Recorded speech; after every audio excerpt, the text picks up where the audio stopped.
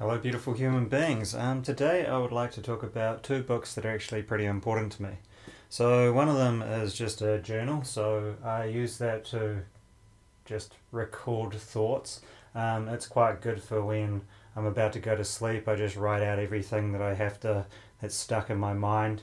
Then through that as I'm writing, I come up with strategies of letting go of it and all that sort of stuff so I can sleep well.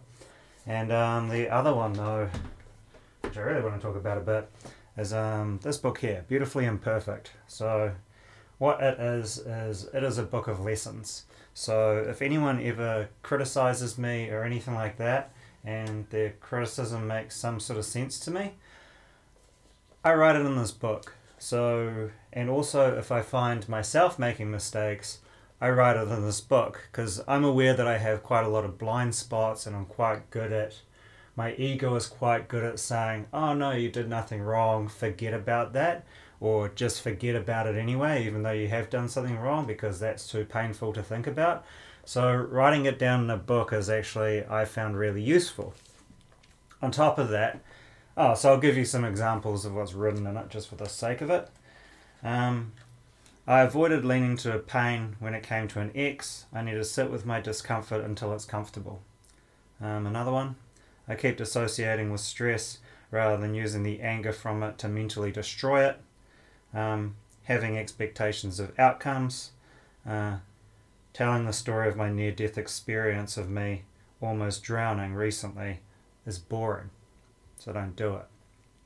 So yeah, that's the idea of this book. But recently what I've learnt, as in recently as in today, I've worked out that what I can also do is I can put post-bender report lessons in it.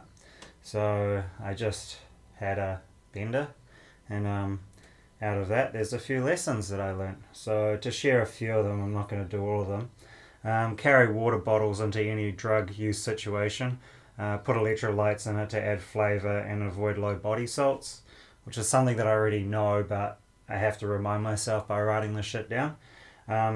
Avoid racemic ketamine, fucking buzzkill bullshit. Now that's just for me, of course. And just because you're keen to get to know someone doesn't mean they are. Value your attention.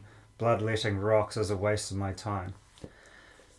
So yeah, I find for the whole reflective personal growth, trying to become a better human being, trying to do things more efficiently, which is a value of mine, having a book like this and writing down people's constructive criticisms is a very healthy very healthy means of overcoming a problem, because it's just a reminder.